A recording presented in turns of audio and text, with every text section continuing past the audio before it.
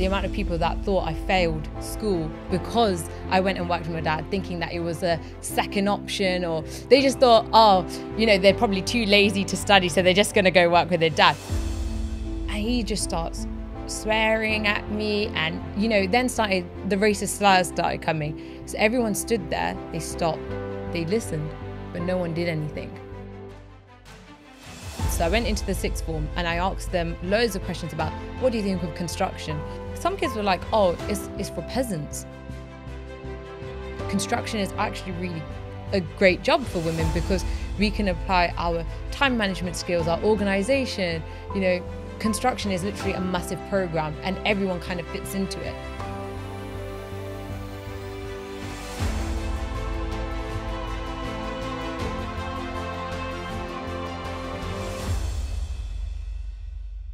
Hello everyone, and welcome to episode 3 of the Brick by Brick podcast. My name's Harsha Kirai.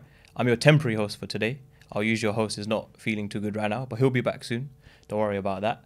But it's not about me, it's about our very special guest that we've got today.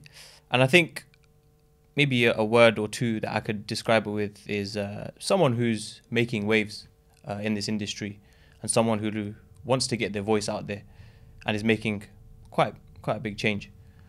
And our guest, without further ado, is Senior Project Surveyor and Public Speaker, Miss Anjali Pindoria.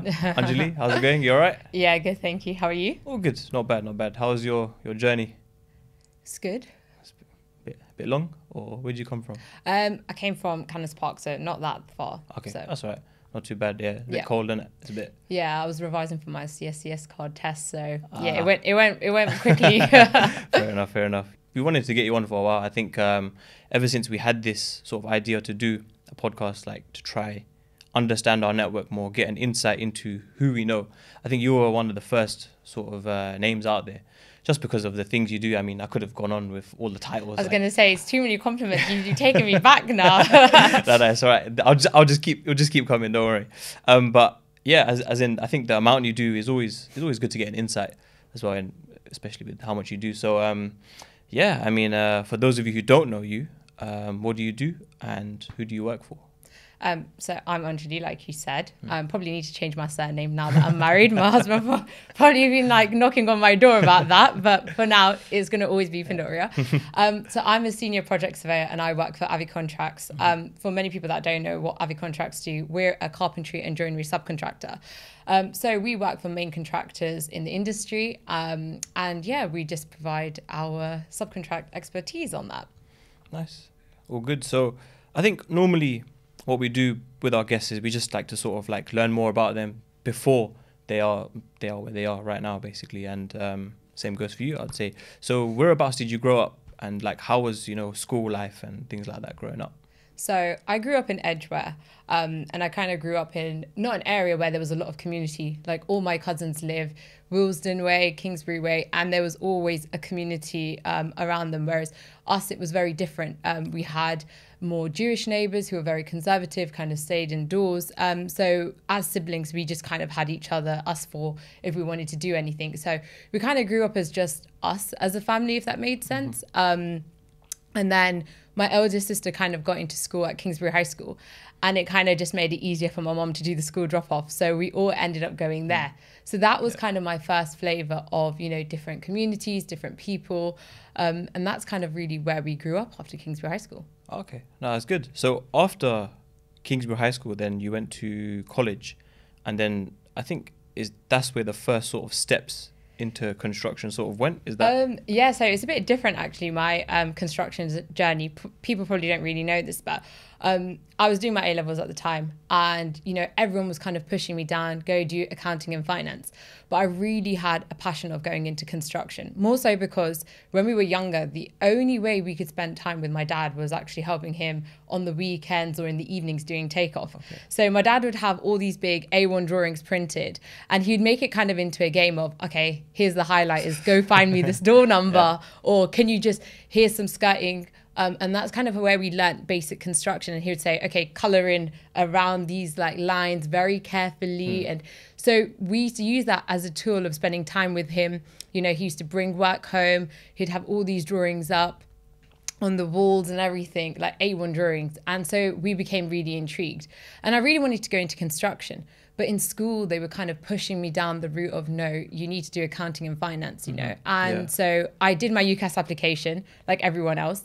Apprenticeships at the time, people just were like, oh, what even is that, you know, or you're too bright to let your future slide. That's what I got told by one of my teachers if I wanted to do an apprenticeship. And I was kind of like, So anyway, went to Brunel University, did 2 weeks of accounting and finance. And then I got a call from my dad to kind of say, okay, we've decided you can come and join us. They were very hesitant for obvious reasons, more so because of the masculine industry that it is. They were a bit worried would I fit in. But at that point, I wasn't exposed to the bad side of construction in that way, in the culture. I just thought, why are they not letting me do what I want? Why am I having to fall within society expectations and norms? So yeah, then I literally, within an hour, handed in my withdrawal statement, like, you know, was packing all my stuff up, kind of just said bye to all my friends. I was hustling in the library to sell my books so I could go to H&M to buy work clothes because I'd never been to work before. And at that time, I just thought, oh, wow, this is amazing. And then that's how I got into my H&C. So it was kind of, the next call was someone from work was like to me, oh, by the way, on Monday, you're starting a H&C in construction. I was already late by a month, like entering. I started my first day and then the next week I had an exam. So it was massive changes for me in my life that were just like all coming in at once. And that's kind of how I got into the H&C really. Oh, damn. And how was it? Was it like a big shock to you? Like, even though you sort of used to work with your dad on the weekends and stuff like that, the whole theory side of it, was it a big shock to you? Like sitting down in a classroom and learning about it? It wasn't a big shock, but I think for me, it was what I saw my dad do in terms of carpentry and joinery was very different to what the construction world really is and how much more there is out there. I think the biggest shock for me was I had to mature very quickly. All my friends were going off at uni, you know, enjoying a different kind of lifestyle. I had to make sure I was up in the morning, you know, going to work, had to think about annual leave now. There was no 6 weeks of holiday or half terms or, you know, freshers weeks and whatever have you. So I had to grow up very, very quickly. I had to realize about working with different people, especially men. That was the biggest thing and change in my life. And yeah, really, that's why I had to just grow up. It's quite interesting, yeah. So after, I guess, college, so you went to uni, you came out of it, went into college, and now you've gone back into uni to do your... I went back to uni, yeah. So did uni for like 2 weeks. Doing accounting and finance, then went to do my H&C at College of Northwest, London. So that was a 2-year course, all part-time. So I was still working 4 days of the week. The other day I was going to college. And then I ended up transferring that into a degree. But that was the hardest transition for me personally, because it was such a massive shift going to uni in general. But to join a 5-year part-time degree 3 years in, like into the third year, because I had already done 2 years H&C. So I kind of jumped into the third year of a 5-year part-time course. Lot to take in and function, but I kind of joined halfway through a part-time degree. And mentally I was going through quite a lot. You know, you still have that expectation being an Asian kid, I think, that you need to achieve, you need to get the highest scores. But juggling all of that with work really, really took a toll on me. And like, you know how life happens, things happen. So that was probably the biggest shift for me. But again, had to mature again, even though I thought I had matured. And yeah, with work, there's always issues and this, that, the other, like with the environment I was working in. So that was a big change too. Okay, so you did, what was the course in uni? So I did a quantity surveying and commercial management. And then you went straight into becoming an assistant quantity surveyor for Avi, right? Yes, yeah. Okay, cool. This feels like so long ago now, but How long has it been? I've been working for 10 years now. Damn. So 5 years ago, I would have finished all my studying and so on, and just been working ever since then. Okay, cool. So I guess Avi has always been the only company you've worked for full time. Yes. Pretty much. Is that always sort of the end goal? Becoming, because your dad's the director, right? Is he? He's one of the directors. One of the directors, yeah. So it's sort of like a family business, I guess. Has that always been your end goal to sort of? I'm not saying, are you going to go somewhere else? And No. I think for me, it's always you know, finding your passion and staying with it. And I really enjoy working with Avi. I'm not just saying that because it's a family business and so on. I've been here for 10 years. But, you know, I find myself in a position where I can make change. I can keep developing a business. I'm learning different skill sets every day. Where I was when I started off to where I am now, especially when you work in a small business, you kind of become an all-rounder naturally.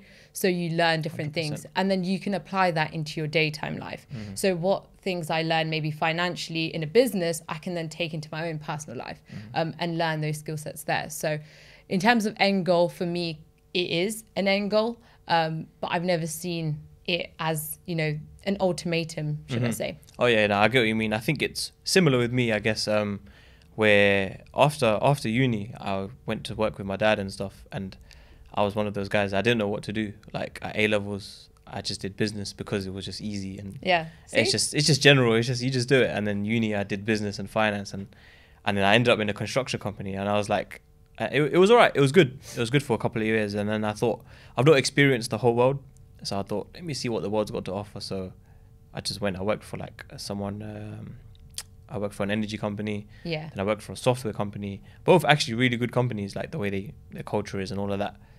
But I think it took me 2 years to realize when I was working for my software company, it was a really good job, and I'm not gonna lie, but I think I realized then that why am I here, like sitting and doing work to make money for someone I don't really know?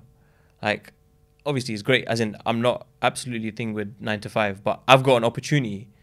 Rather than making money for someone I don't know and making a bit of money for myself, I could just be making money for my dad. Like, why not?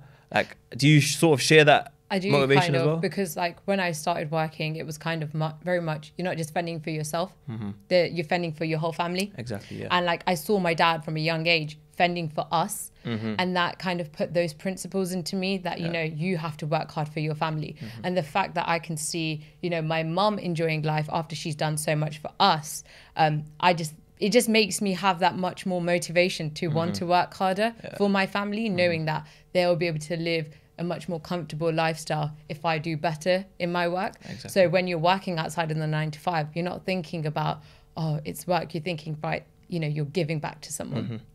But going back to your point about you doing business and stuff, I think it's really interesting because a lot of, you know, our parents have businesses, and a lot of children probably take it for granted or see it as, or even the community think, oh, they're just going to work for their dad. Initially, when I went to work for my dad, the amount of people that thought I failed school because I went and worked with my dad, thinking that it was a second option, or they just thought, oh, you know, they're probably too lazy to study, so they're just going to go work with their dad. No one actually knew I wanted to make a profession out of it, because people don't know what construction has to offer, for example.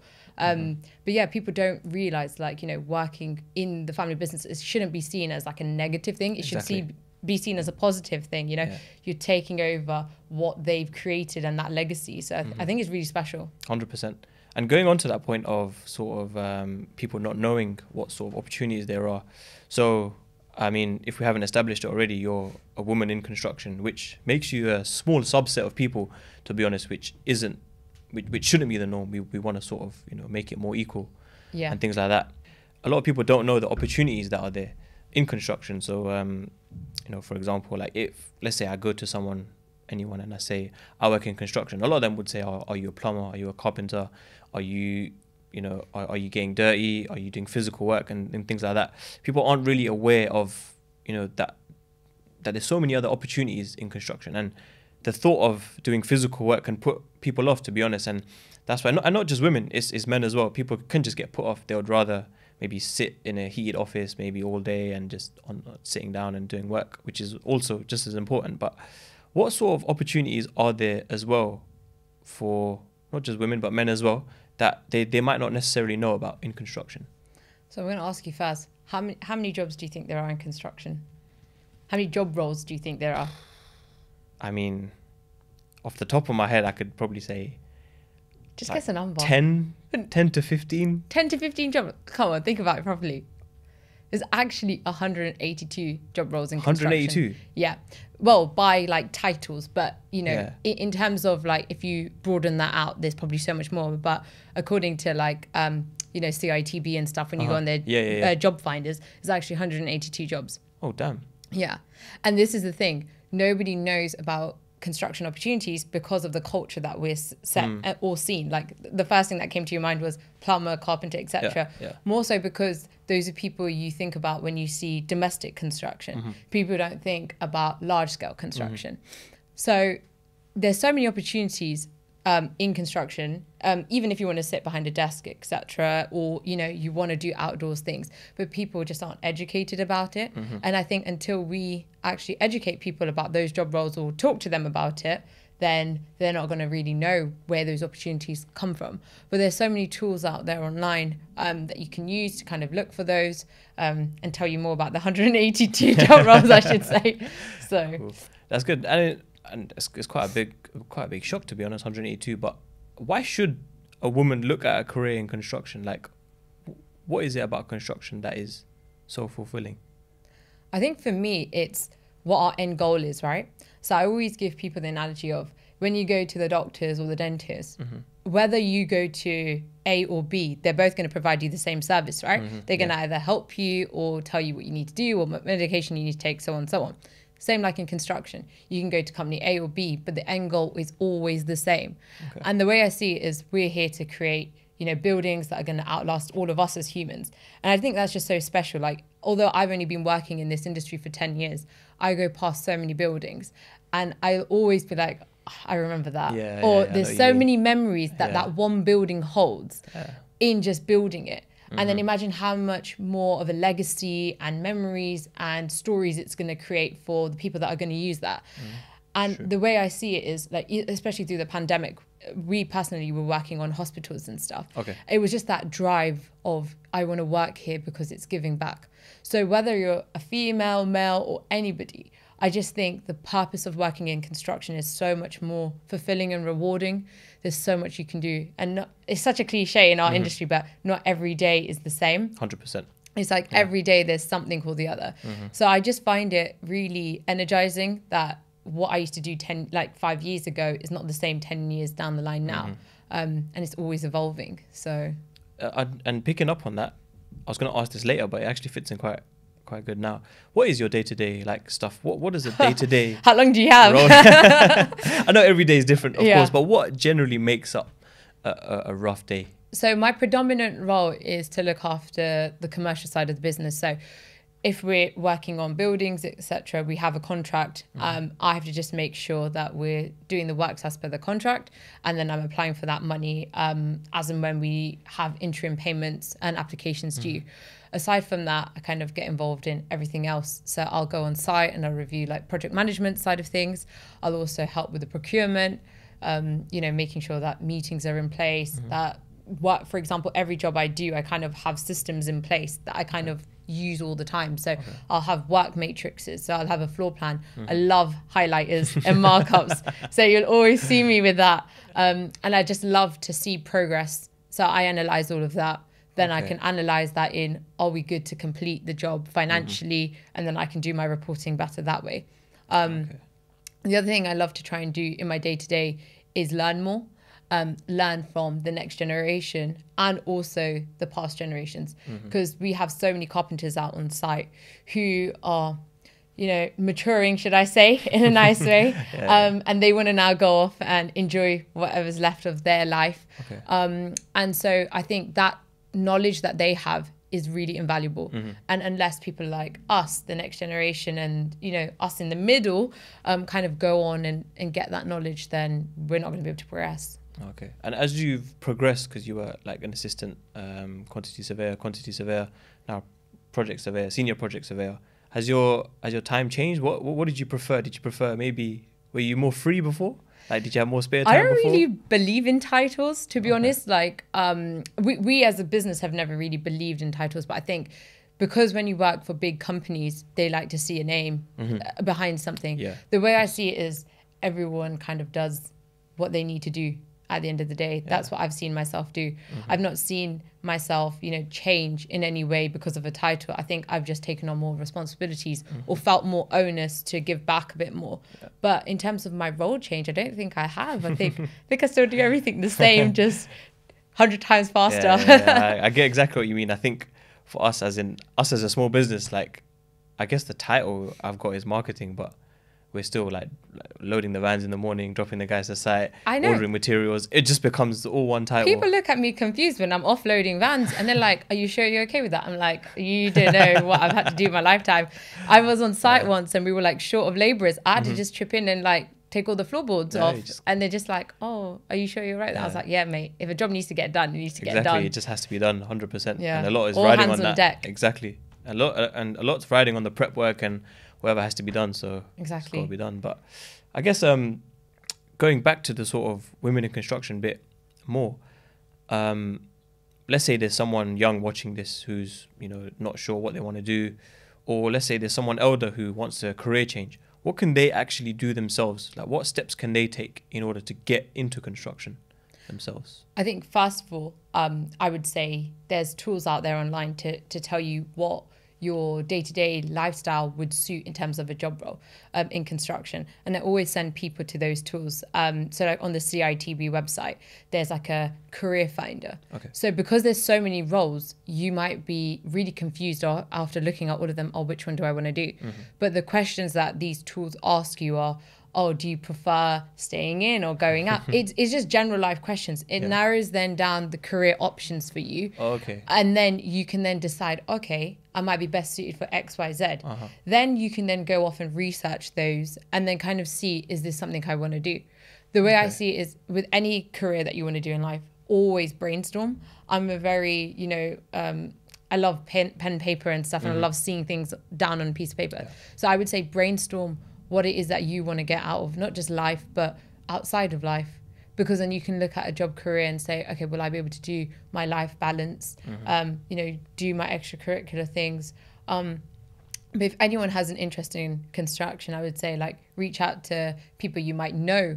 Because I think the biggest thing that we don't do is ask people questions when we're young. Yeah. We don't ask someone, oh, what is it that you do? Definitely. Especially young people, they just think, they just go to work. Exactly. But what is work? So I think do a lot more work experience when you're young too. Work experience really showed me that I didn't want to go into accounting and finance. And I did 1 week in accountancy practice and 1 week in a bank. And that kind of secured for me, I didn't want to do it. Whereas if I hadn't done that, I would be probably, you know, sitting in an accountancy firm somewhere doing an AAT course or something. But I think work experience is key, and speaking to people who are in those industries. Definitely, I agree. And I think employment as a whole is a two-way street. It's up to the employee themselves to find where they want to go, or the student or whoever they are to find where they want to go. It's also, I would say that companies also bear a responsibility about trying to get more women into construction. Do you think companies are doing that at the moment? I think now, because there's a lot of conjecture around the topic and there's a lot more people that feel they have to fill quotas, I think sometimes it can be seen in a negative way right now, what companies are doing.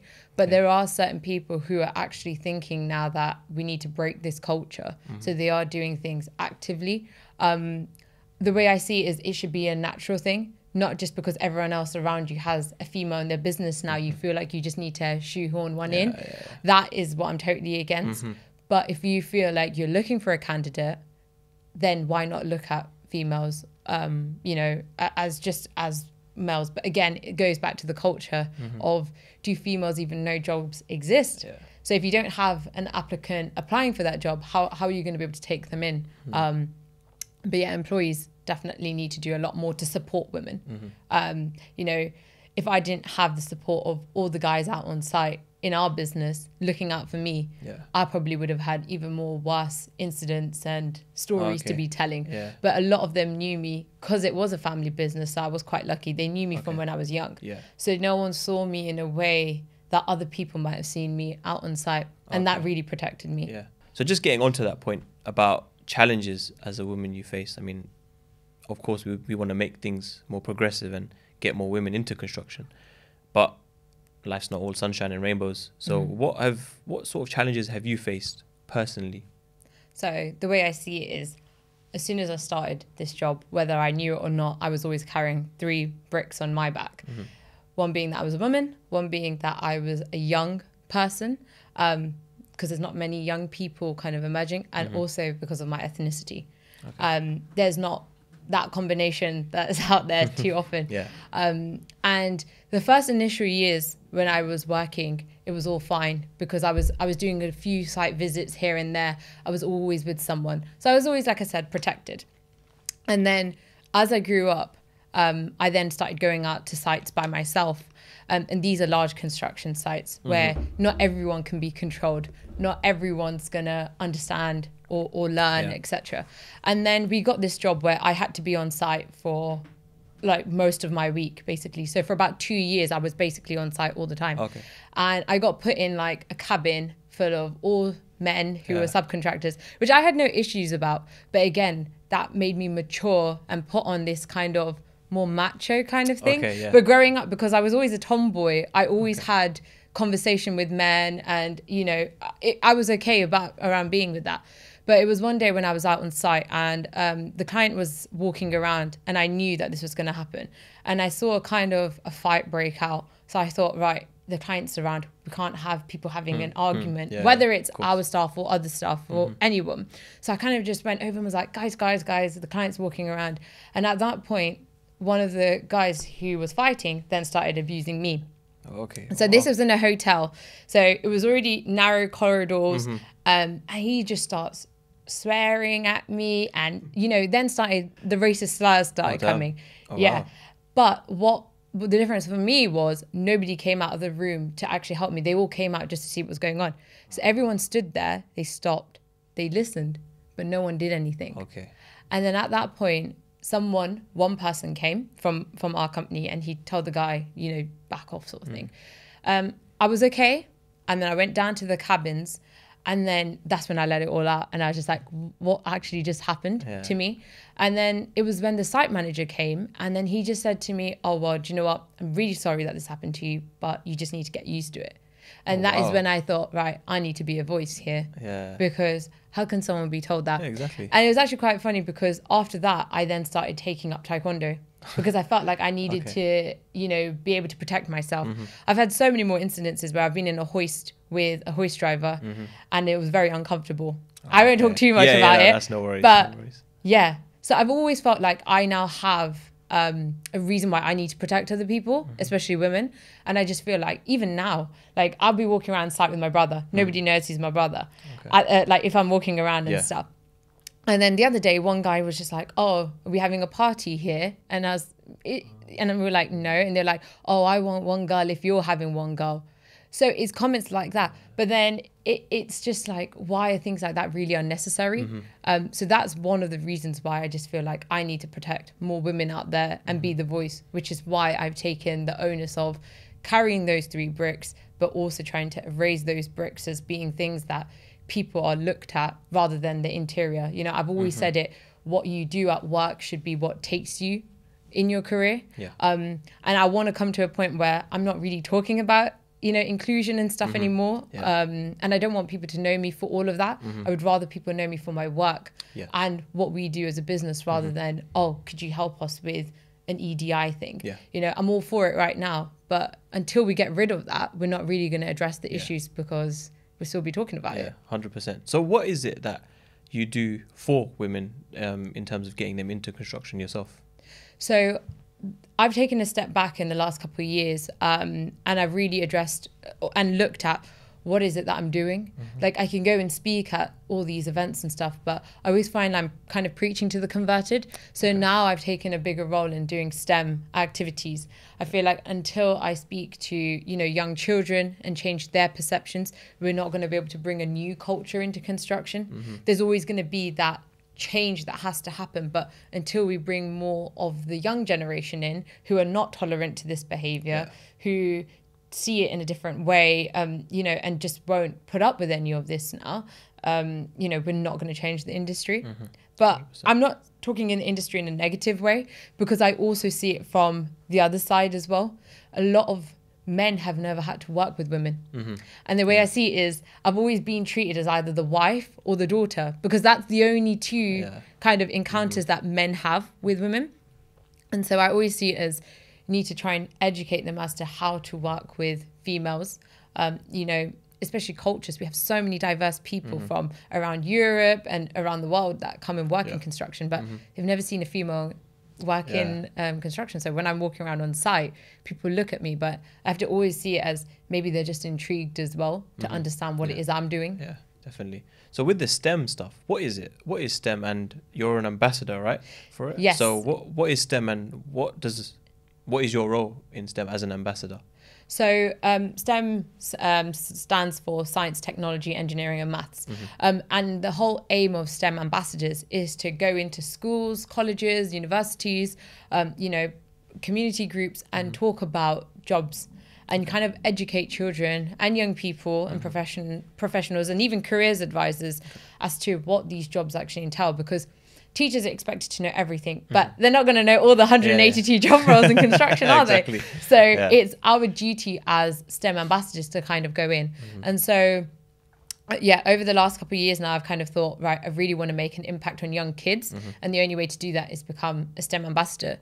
But for construction, there's, you become a STEM ambassador, but you also link your profile to what is called a Go Construct STEM ambassador. And that opens up more opportunities for teachers and these, you know, people who want you to go into their schools, colleges, etc., to reach out to you, because your profile will show that you have expertise in construction. And so what you do is you kind of got a portal, the teachers, etc., will put out like an advert to say, we're looking for someone to come and speak about XYZ. Can you be, are you interested? You kind of exchange information with each other, and this can happen in person or even virtual, which is brilliant because the way I see it is sometimes in my lunch hour, I can just go and speak to school kids and like, you know, you're giving back to so many people, but virtually you can reach millions, right? So how can someone get involved with being a STEM ambassador? It's so simple. Just sign up to the website. It sounds so simple. Like it sounds like so difficult or that you need to be picked or anything, but you just go on stem.org.uk and then you literally just sign up. It is that simple. But the way I see it is everybody should have an ambassador within their business, not just to help them, but as an onus on us to change the industry into something better. So yeah, I hope you sign up now. I'll yeah, definitely after that. Yeah, definitely. But again, going back to another thing is, so you speak a lot at events and, you know, conferences, wherever it is. It's actually quite like it's actually a very important skill, like try and get myself public speaking. It's not the easiest thing, but it is pretty tough. And I was just doing some research about something, and I think the National Social Anxiety Center said that 73% of people have a fear of public speaking. It's actually quite massive. Like a majority of the population have a fear of public speaking. It is scary here and there, and it's not something common which a lot of people get into. What made you get into public speaking? So at the time that site incident and stuff was happening, I was also writing my dissertation research. And because I always wanted to get ahead of my work and, you know, uni and stuff, because I had work and everything to balance, I started prepping the summer before I went back for my final year of uni. So I went and had a meeting with my tutor, who I wanted to be my dissertation tutor at the time. And I said to him, how do I make my dissertation, you know, like, how do I prep for it? How do I do good in it, et cetera, et cetera? Like, what topic should I do? And he said, you need to think of a topic that's going to go beyond these four walls. He goes, you need to bring identity to it. You need to do something you're passionate about. And with everything going on in my life at that time, I thought, right, I'm going to write a dissertation on why young people are not coming into the industry. So my dissertation research was done. I was really, really getting into it. The more I was researching on it, I found myself being that dissertation because I was that person in that research. You know, I went back to my high school and I actually did research on those school kids. So I went into the sixth form and I asked them loads of questions about, what do you think of construction? And that triggered me, the responses I was getting. Some kids were like, oh, it's for peasants. Wow. Yeah. Oh, kids at sixth form age, you know, who are nearly 18 were seeing construction in like such a low school. Like I think it was as much as like 80% of them said their parents would probably be more proud if they were a pop star or a celebrity than a construction worker. Oh, wow. And I just thought, wow. So I did my research, and then my dissertation tutor later on, after I finished, said, there's an opportunity for you to present your research at so-and-so event. And I was a bit like, okay, this is a bit scary. But that was my first opportunity to do public speaking. And that's how I got into it, because of my research. So because I went and did a talk there, that's how I kind of really got into it after. Okay. How many have you done? How many public speaking events? I don't know. I don't keep count. so there's that many. Yeah. There's that many. Damn. Yeah, there's a lot. Yeah. A ballpark figure? Oh, gosh. I don't know. Hundreds? Not hundreds. I'd say quite a few. Okay. I've never been asked that question before. What's the biggest event? Do you remember the biggest event you've spoken at? So I don't really see it as like big events. For me, it's whether there's one person sitting behind that, you know, that chair or whatever. It makes a big difference to me. I mean, I speak about that first opportunity I got from my dissertation research. And if it wasn't for that day and those 10 people that were in the audience at the time, you know, I went in thinking, oh, there might be a good 30 people or so. And only 10 people turned up. And at that time I was thinking, okay, out of the 10, I'd invited my dad and my uncle and my kaka at the time, and they were there. And I just saw them sitting there, and I saw them like welling up. I saw a different side of them and see me having matured. And I think that was a big validation for them to see that the opportunity they gave me, you know, meant something. But going back to my point, sorry, I digressed a lot. That's all right. All those 10 people in that room then gave me an opportunity to go and do another presentation or get involved in something else. So for me, it wasn't about it being the biggest one, but it meant the most to me that night. In terms of probably the biggest scale I've done like a university graduation ceremony. So I did South Bank Centre actually. And that's about just shy of 3,000 people capacity. So every time, like I know you've done a lot, but does every time bring a new challenge? Do you feel like, oh, here we go again? Or are you just click, done? No, head I get really nervous Is it? before. Yeah. I'm probably part of that 73%, but I just really don't show it. But yeah, I always get really nervous. I always have to hype myself, prep myself beforehand. I'm quite like, you know, superstitious in that way. I have to have a routine. So before I go on to do any kind of speaking event or whatever, I have to pray.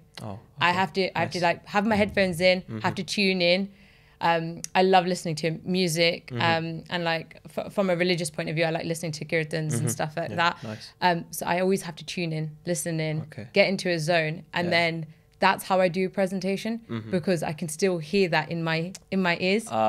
If that makes sense, I can still be in a zone where I'm in a bubble. So when I go to present, I'm in a zone of this. Okay, so I get what you mean. Breathing helps me.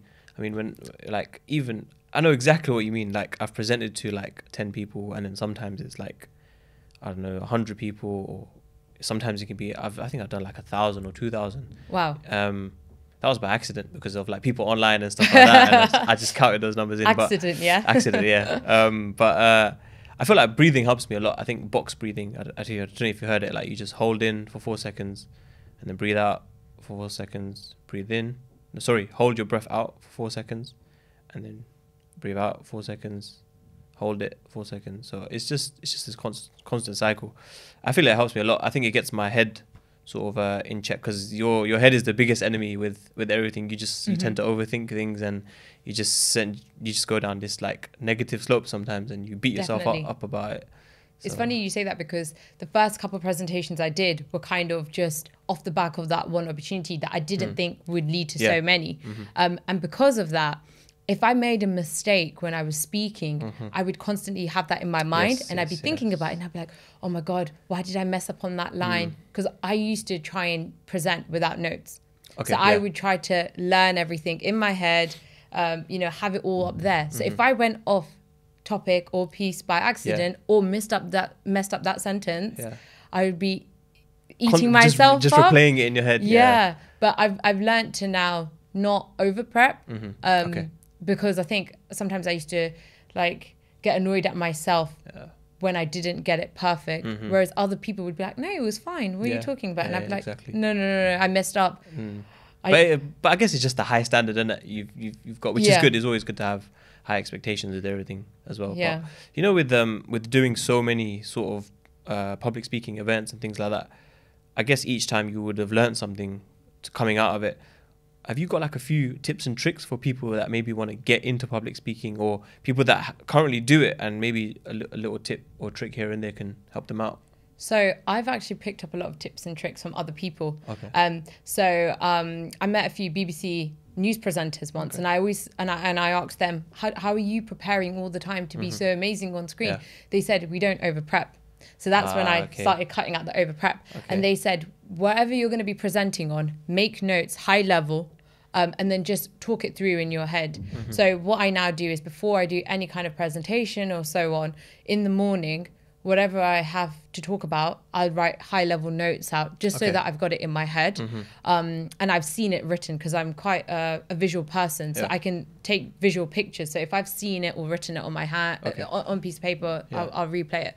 The other good trick is prepare before, obviously. Don't over prepare, but talk to yourself in the mirror. Yes. Present to yourself in the mirror. It's very uncomfortable. Very weird. It is. Very weird, and once you've done that, you'll pick up your pace. You know, also talking of pace, try and look out or go on YouTube and do different like vocal exercises. Okay. So, you know, the way you want to convey a message, if I'm talking slowly, you're listening. Yeah. If I'm talking fast, it can come across as aggressive. Yeah. So it's how you tell your story, how you want it to be conveyed, is how you make a bigger impact. Yes. Oh, okay. No, I like that. I'm going to take that on board 100%. 100%. Yeah. So how important do you think the skill is of public speaking? Because like we said, a lot of people don't want to do it. Like, even the thought of people even doing it, they get scared at it. I remember at university, I had a group, like group work. You always have to do group work, the dreaded group work. Always have to work with people that you don't know, or maybe sometimes it doesn't work out. But I was working with a group of about 6 or 7 people, and we had to do a presentation in front of a camera and one person. Now, I'd done presentations up until this point. I wasn't overly confident, but I was like, yeah, cool, let's just get it done. We'll do it, bish bash bosh, and we'll go home. But they were just like frozen. Like, they were like, how are we going to speak? I was just like, you're speaking to one person, which is fine. I mean, people have that fear.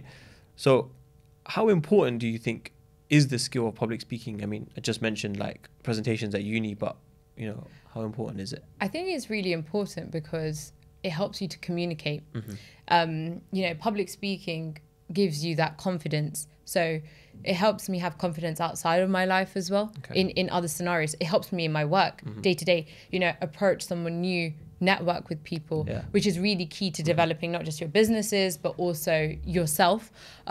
If I wasn't confident enough to go and speak to XYZ outside, I probably wouldn't have got XYZ opportunities outside myself. So you have to try and push yourself. It's not for everyone, you know, and the world isn't made so that we have everyone public speak. Yeah, of course. Because there's also a power in listening. Yeah.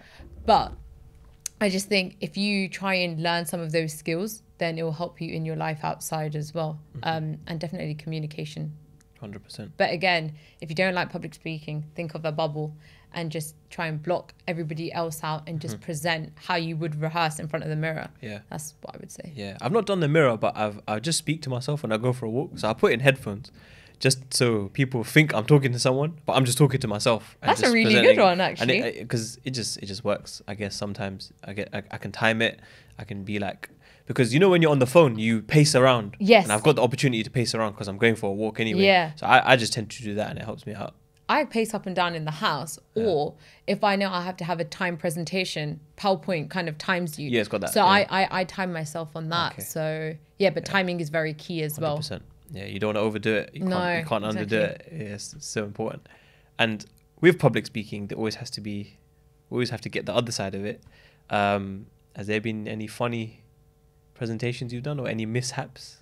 I wouldn't say any funny stories, but I try not to have mishaps. So for example, like I said, I kind of tune in with like listening in or whatever. So if I haven't been able to finish what I'm listening to, then I've already told myself, oh, it's going to be bad. So I have that mishap of, so I have to make sure my routine is done and finished before I present. Otherwise, I feel like that's going to be a mishap. So yeah, probably shouldn't overhype myself in that sense and just go with it, but I do. So going back to the sort of EDI thing now, so diversity is one of the letters which EDI is what it represents. And I was thinking about diversity in the construction industry, and I was thinking to myself, I was like, I've been on site quite a few times, and I see a whole load of diverse people there in terms of like races and stuff like that. I work with a lot of Indians, Asians, you know, I see white people there, I see Eastern Europeans there, I see black people there, and it seems a very diverse bunch. So is there a diversity issue? And if so, what is the solution for it? I think there is a diversity issue. Otherwise we wouldn't all be still talking about it. True, yeah. But we have diversity issue in the sense of people from our communities and cultures and the BAME communities are normally seen in more the skills sets and the skilled trades. Yeah. But now the next generation coming in, the parents don't want them to be hands-on. So I know a lot of people, especially in the school research that I did for my dissertation when I was talking to you about, when I was asking the kids, why don't you want to be in construction? A lot of the people said because their dads were tradesmen and their dads are actually influencing them to then not go into the trades because that's all that they see. Yeah. Whereas if their dads had influenced them to go in but said, go look for the professional roles or, you know, trades are changing now. It's, you know, we have so much technology that supports these guys out on site now. It would be a different thing. So we've kind of lost that generation because of the influence of those that are in. I mean, the statistics show that we're like less than 6% of, you know, BAME individuals in the industry. But again, it goes down to culture. You know, it's changing. It is. But the point of changing goes down to the word education. I say it all the time. If we're not educating our own parents, our community groups who are seeing this as, you know, not an opportunity or an industry for their children, we're not going to change that.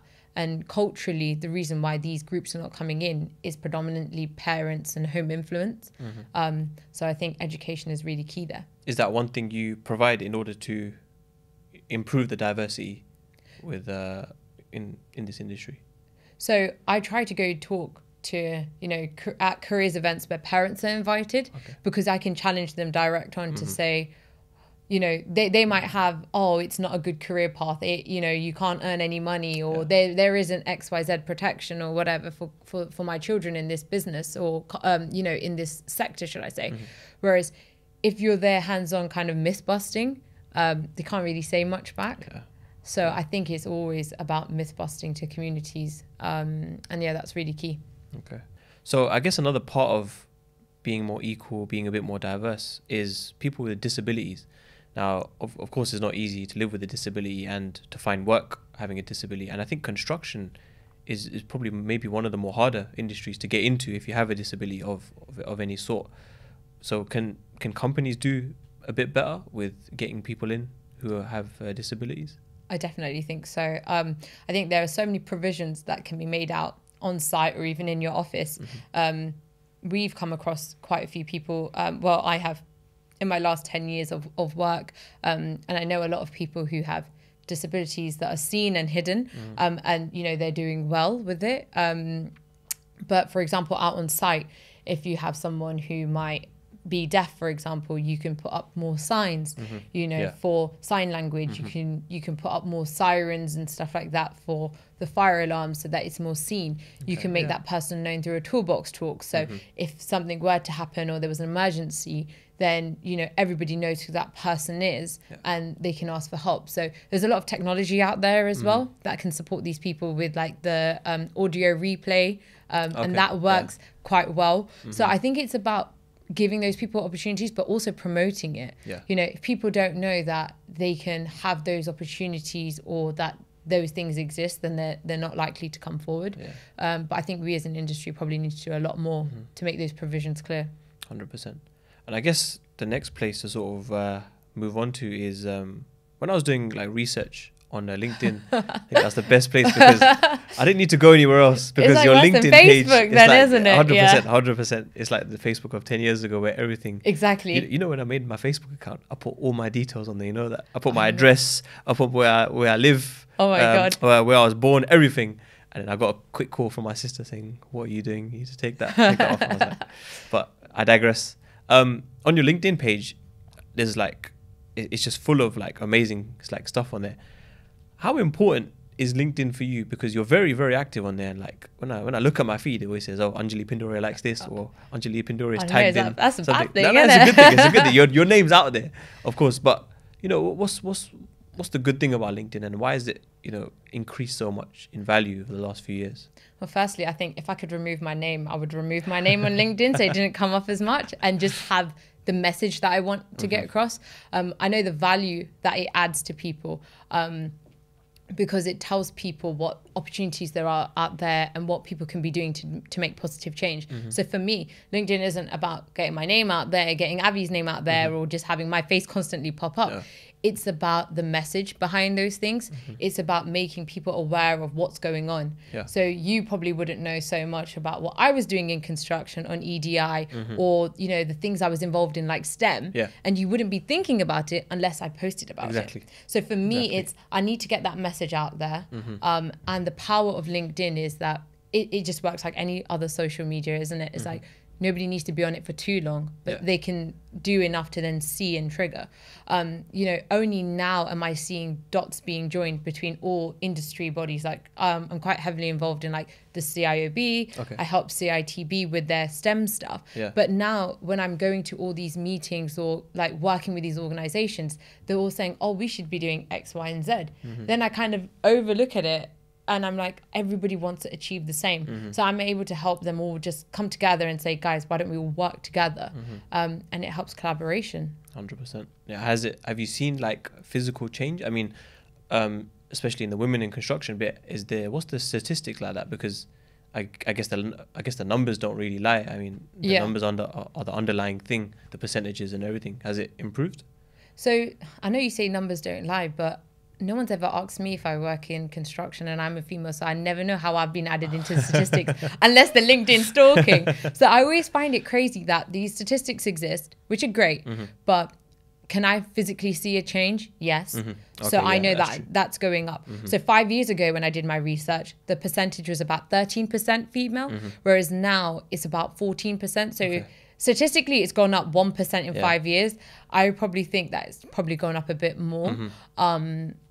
But again, I just feel like if people are doing more positive things and adapting a more positive culture, then that will, you know, inevitably revert into numbers, basically. 100%. So another part of your LinkedIn page is the awards and accreditations. So I've just looking at it, I just had to scroll and scroll the amount of awards that were there. So like, it's embarrassing. I mean, but okay. How come it's embarrassing? Like, do you not? As in, is it not like? Doesn't it feel good when you win an award and all your hard work has got something there? Don't get me wrong, it feels good to be recognized and stuff. But for me, it's like people have made it into like an Instagram, like, you know, getting that buzz from getting an award. But for me, it's the buzz of the work is being recognized, my voice is being heard, that representation is being seen. And I just think that when I win an award, I'm happy. But I'm happy because it means that we're one step closer to abolishing conversations of EDI, because it's being recognized on a platform. Now, with awards and stuff, they're all brilliant.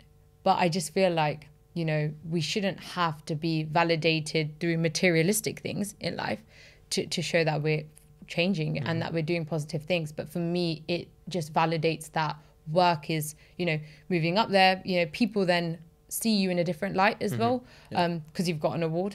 But it just makes me feel like, okay, my goal means that people are going to be more aware of what I'm doing because I've got an award and they want to know what I do. So it helps me get my message across. So my end goal is a bit different. Mine is more message, but without the award, I guess I can't go up in that. So what's actually physically been like the biggest change or wow that you can actually see, or wow, we're making a change here? I think for me is maybe just looking inside in our own business. When I started, apart from, you know, the accounting team who are basically family as well, I was the only person that came in as a female into the business 10 years ago in a professional, should I say, capacity or a professional role. But now we've kind of changed that.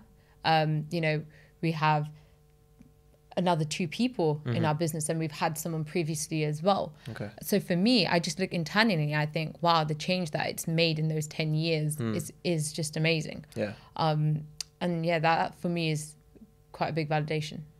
I guess taking it back to on a personal sort of level. So my sister works for us, and she's the office manager. She's so important to the business. She's been there for more than 2 years. She knits everything together, all the sort of the site work and all the paperwork. Everything's just knitted together by her. We asked her one time, he's like, do you want to start doing some damp surveys or, you know, step sort of away from the office? She was like, nah, why would I do that? And I was thinking, like, if you have time, you could do it. She was like, nah. So what sort of mindset needs to change? Not from just her, but from people who have that mindset. Yeah. You're trying to make me convince your sister. Yeah, that's it. Get her out. Get her some more surveys. Get her some more jobs. No, I think the biggest change is you need to try it. Until you try something, you can't say never or no. And I feel like you have to be bold and brave to try something, especially if it's out of your comfort zone. Yeah. If I wasn't bold and brave enough to go out there and face sight again after all the things that occurred to me, I probably still wouldn't be sitting here today. Yeah. But I had to just carry on. It's the way life goes, isn't it? You know. But if you're in an environment where you've got that opportunity, I feel like you should try it. If you still don't like it, then fair enough. But you would probably love it. Yeah. And, you know, not just saying this because I'm a female, but females have a different skill set to men. And especially with like project management and things like that, you know, we can apply things much better. So construction is actually really a great job for women because we can apply our time management skills, our organization. You know, construction is literally a massive program and everyone kind of fits into it. And if you're able to manage that the same way you manage your life on an Excel spreadsheet, basically, you know, you can actually add a lot of value, and it's much more fulfilling and rewarding as a job. In our business, we've been able to see a massive change because in the last 10 years, we've seen many more women kind of follow into the business. And that's because, you know, the directors have been open to allowing women to come in and seeing that it worked. You know, a lot of people are a bit hesitant because they're like, oh, we don't know how it's all going to work. They have to start thinking about, you know, all the other things that come when you employ a female, which they've never had to before, which isn't their fault because we're all a self-taught industry, especially as subcontractors. You can ask your dad, for example, everything they did, they learned on the job and they had to adapt. But in the last 10 years, we've seen many more women come into our business who are so eager to get out on site. When you're in an office role, you can apply your job and what you're doing much better when you've been out there and you've seen it. So I probably wouldn't be able to do my job as well as I did if I sat behind a desk. I could, because someone could be feeding me the information, but I wouldn't be able to apply it as well. So, yeah. Your sister should definitely try it. 100%. We can get more jobs. Get her to give me a call. I'll push her onto a site. Even with that, like, I mean, can whoever's watching this and wants to get involved, they can just message you. Yeah, definitely. LinkedIn. LinkedIn, or even if they drop you guys a message or anything like that, happy to share my details. But yeah, I'm always there to kind of help and mentor young people because I've always wanted to be that person that I wished I had when I was younger.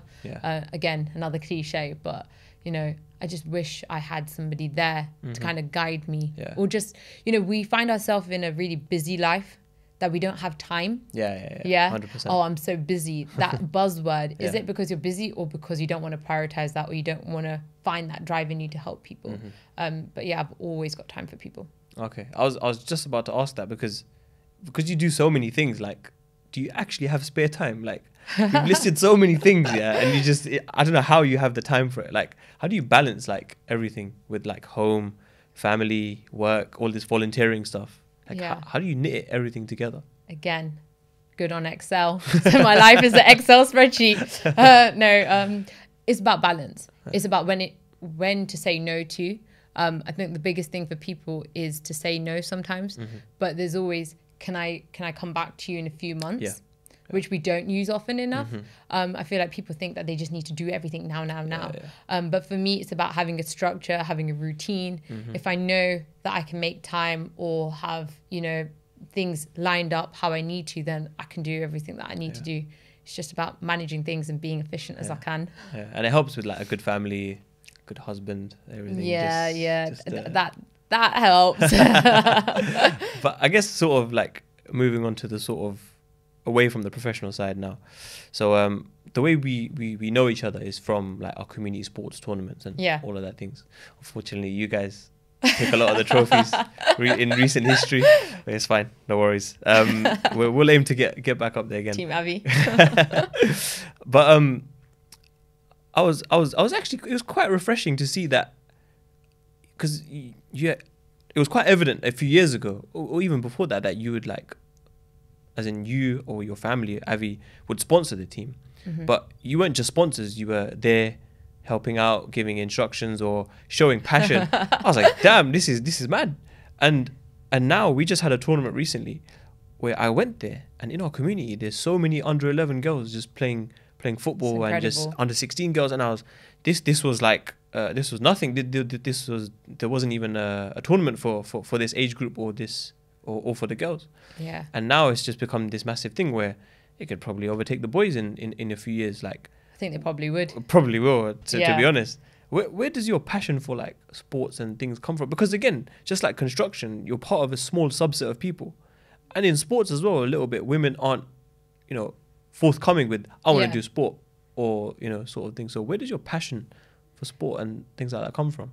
Again, my passion for sport has to come from my dad, really. Fair enough. Growing up, being part of 4 siblings, my 2 eldest siblings are girls, and then I have a younger brother. Yeah. So my brother used to always be like, "Oh, come in the garden, play with me."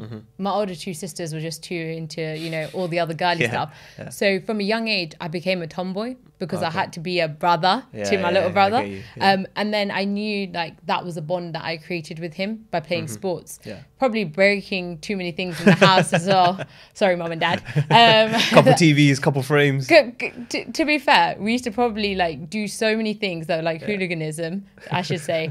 But my grandma used to help us cover it all up.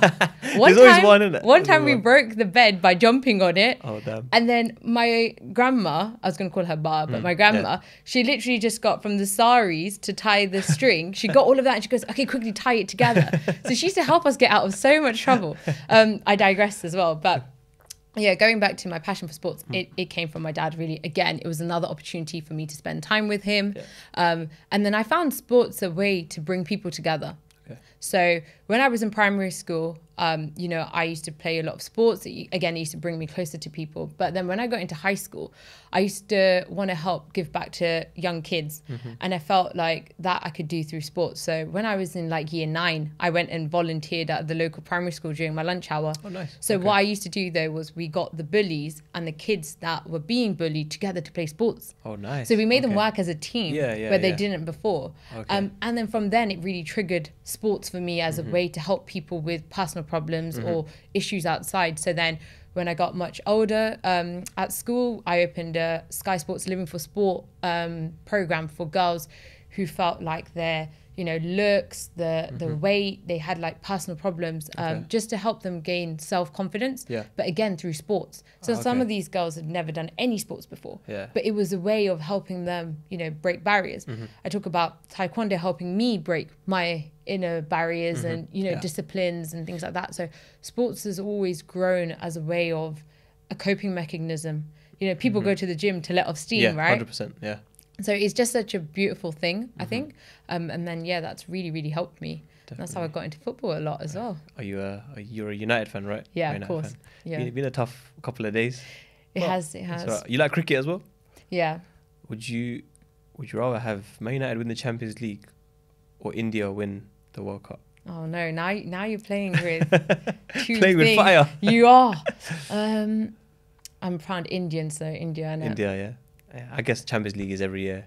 One day we'll get there. Yeah. Thing is, there's that passion that I find in football when United win, but when India win, it's something like you just feel like doing it for the home. You're proud for the country. I know what you mean. Is that Yeah.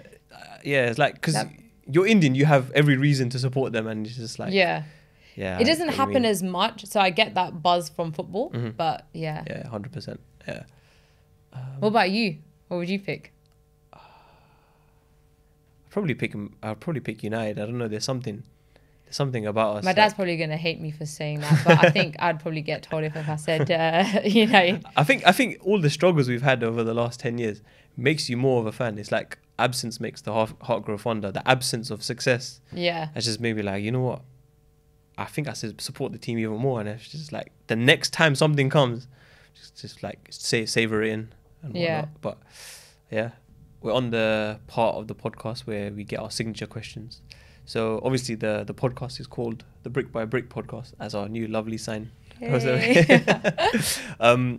So obviously bricks are a big part of a structure, the foundations, and so many bricks make up a structure, a whole structure at the end of it.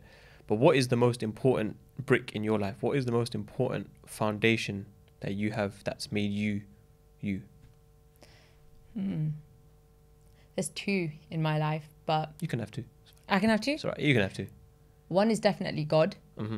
and one is definitely family. Mm-hmm. Like my immediate family. Yeah. I wouldn't be able to do what I do today without their support and them being a very strong pillar. Mm-hmm. Like my husband, he does a lot for me, a lot behind the scenes that a lot of people don't know about. But without that support, even my mum, like even just the things that they do or have done, you know, is very important. But then I couldn't be where I am today without God and having that constant pillar throughout all my life. You know, I met my husband at a later stage in my life, but there's always been that constant of God for me. There's someone there to back you. Yeah. Always. Always. Yeah. Like even if I'm in a room alone, I've got God. Yeah. So 100%. yeah, biggest foundations for me are those two things, I think. Yeah, family. And I think like going back to our first episode with like my dad and stuff, and I think the reason why a lot of people were watching it, I think is because everyone has a similar story to him, where every dad or mum, they have this like struggle through life, and they almost go through hell and back just to provide for us kids, and the least we can do is give back to them. Exactly. Pretty much. So that's what I've seen. That's Parents good. grafting for us, and so now I feel that onus of trying to give back to them in one way or another. And I feel like when you value family, then it sort of transfers into your life, where your work takes a bit more priority, your family takes a bit more priority. Everything you do it at 100%. You don't, slack off because they didn't have the chance to do that back in their days, pretty much. So yeah, no, that's quite interesting. God and family. So we told you to bring one object of value, which a personal value to you. So what is that? I really struggled with this one, actually. I think if you had asked me a couple of years ago when I was in like high school, I would have probably bought something very material with me, like, or, something designer or something that it has high value, because I'd have been like, oh, this is great. Don't want to get jacked for that. But like, I really, really struggled with this one because I just thought, would I actually be sad if that like got lost or something now, or like, so I'm trying to detach myself from material things. But the one thing that I do keep quite close to me is a picture of my family on the back of my phone. And I feel like if someone was going to jack my phone, I'd say, at least give me the picture. Give me the picture. Just give take me the simple card. Take everything you want off of me. Just give me my photo. And that's how that put it into perspective for me. I know it's a picture and I've got them in my mind or whatever, but having that constantly, if I'm having a bad day or, I just need to look at something to remind me of why I'm doing what I'm doing, kind of flip it and then I'll see it and I'll be like, okay, it's good. But I feel like I'm moving away from this life of materialistic things, so then you don't set expectations or you don't have that attachment. It's good to be unattached, I think. 100%. I feel you get that when you're older. I mean, when I was young, 100%, I was like, I really want this to happen. Like if I'm planning my wedding, for example, when I was 21, I was like, you know what, I know who I'm going to get married to. My wedding, it has to be the best. You had to say that now, I have to say it now. But my mandop's going to be the top, the best. The decoration's going to be the best. My centerpieces are going to be everything. The camera guys are going to do the craziest creative shots, whatever. I think as you get older, you just think there's a few more important things in life. And I'm not saying, here I'm not material or anything. I want a sick wedding. I want a good wedding, 100%. But I feel like as you get older, you mature, you surround yourself with the right people, i.e. family, good friends and stuff. You sort of, that message comes in you where there is more to life than material things. Yeah, even for me, it's material in the sense of you know, like you said about the awards and stuff, it's a material thing for me, but it's what is that message portraying? So for me, yeah, sometimes you do need to have certain things or look smart. So you have to have nice clothes and things like that, because you need to, you know, be a certain way, but or come across well. But it's what you feel towards that after. You speak about weddings. My wedding was a COVID wedding, 15 people. 50 people. And that put it into perspective of that ceremony should be more prominent than everything else going on 100%. around. And I was so blessed to have a COVID wedding. Because honestly, it just made what the reason is of a wedding actually be more important. 100%. And you know, I was living that moment with my parents, with my husband across me, you know. And all the important people, the right people. There was no noise. Yeah. There was no noise in the room. There was no negativity. There was nothing. It was just us. And it just made that ceremony be the most beautiful ceremony of my life. So although I was questioning, why is this happening? Whatever. You know, I was very, very fortunate. So 100%. big man backed it for me. Big man backed it always. And just the last sort of signature bit we have is we have a little question bowl here for the viewers at home. This is our question bowl. And just a whole bunch of quick fire questions. You can pick one out, and whatever you pick out, and just take the top one there. Give us an insight that we might not have gotten from you. What's the question? It says, tell us your best scar story. Oh, God. I can see by the laugh you've got something. Yeah, well, when you have 3 siblings, you know, there's always some scars to be had. So my best scar story actually has to be, I was helping my brother one time. We were little, by the way. And I was helping him with a shoebox or something. And he thought I was getting in the way and I was interfering. So he actually pulled me back. And because of the height, the only thing he was close to was my stomach. And he just went in and bit me. He actually bit me on my stomach. And then I was like, oh, that hurt. So I looked up and I was like, and then I ran to my dad. I was like, Dad, he's bitten me. My dad probably just thought, oh my God, get on with it at that point. But yeah, that is the best scar story. I still even have scars on my face because of the amount of times that we've got into fights. Scraps. Yeah, scraps. Just sibling rivalry. Just sibling rivalry. Yeah. I've got lines on my face still. Yeah. How old was he when he bit you? Was he like 18 or something? Really young. Yeah. Sorry, Vishnu, if you're watching. Cool. And that's pretty much it. I mean, thank you for coming. It's been an absolute pleasure having you, and I'm sure everyone at home enjoyed it as well. No, thank you. Thank you for hosting as well. No problem. It's been great. No problem. But I did want your brother. I'm only joking. That's the way the cookie crumbles. I'm only joking. That's all right. It's all good. It's all good. So thanks everyone for listening. This has been Anjali Pindoria, and we'll see you next time. Thanks.